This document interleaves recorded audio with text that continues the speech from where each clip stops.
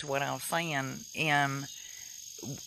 I get this call today, and this gentleman had these places on him. He had fell asleep on the beach in Florida back in March, and the next day he had these places show up on his arms and legs. So he's been to 3 doctors, and all 3 of them have told him something different.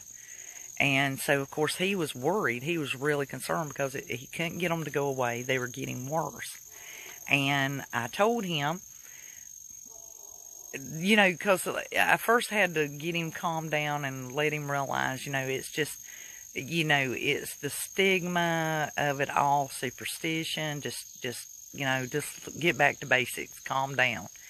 As far as let's just de-stress and remove those concerns.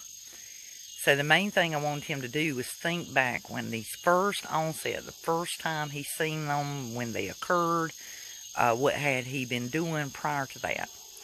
And that's when he was telling me that he woke up the next day after having fell asleep on the beach in Florida and had these places on him. So I said, there's 2 things that we could potentially be dealing with here. So let me ask you the first thing. Since you realize the onset, they've continued to itch and they've stayed stationary in the one spot. He said, yes. And I said, so you have a doctor that's telling you now that they're eczema?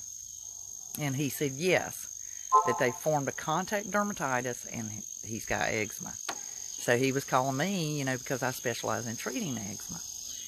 And I told him, I said, well, no, I think we're dealing with 2 different things here, but let me just clear up the first one and we'll be able to go from that point. I said, you said you fell asleep on the beach in Florida, and he said, yes. I said, you probably have beach fleas. He said, beach fleas? He said, I heard one of them say that it looked like flea bites. I said, yes. Florida is notorious for having beach fleas. And they are like mites. They are just like a chigger bite. They will get up under the first layer of skin, in between the skin, you know, the upper layer of skin and the dermis. And they will itch you just like a chigger. And you have to suffocate them. And he said, you know, that just don't make any sense. I said, I know this is going to sound crazy, but we're very southern. I said, so if you've been in North Carolina long enough, you know, not to be surprised by anything we say or do. He said, yes, that's correct. And I said, so this is what you do. You go get you some clear nail polish, and you paint these areas, and then cover them. Make sure they stay covered with a clear polish, but if you want to give yourself some assurance, after you put the clear nail polish on them, put a Band-Aid over them, and over the next 24 hours, it will suffocate them, and you will stop itching.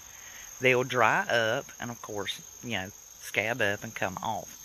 And so, to make a long story short, it did take me a little bit of convincing him to get him, you know, like he really thought because this has been going on for months.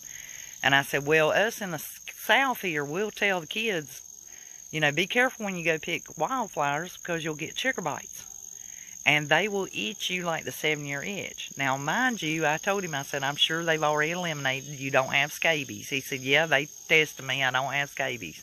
I said, exactly. I said, that's an internal mite and it has to be treated internally with medication. I said, but if it's like this flea bite is replicating a chigger bite, they're like a mite and they just get in under the skin.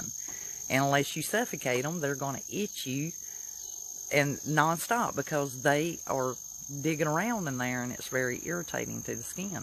And I said, and they'll stay with you until you smother them out, so to speak. They're just going to irritate you and get worse.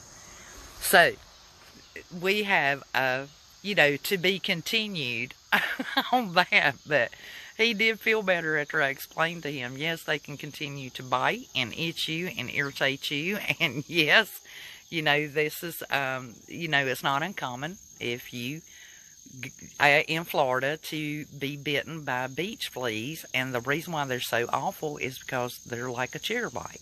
They will get in that skin, and they will irritate, and they will keep digging and biting and irritating you. So, has anybody else ever had this problem with flea bites from Florida coast or any coastline? Please put it in the comments so I can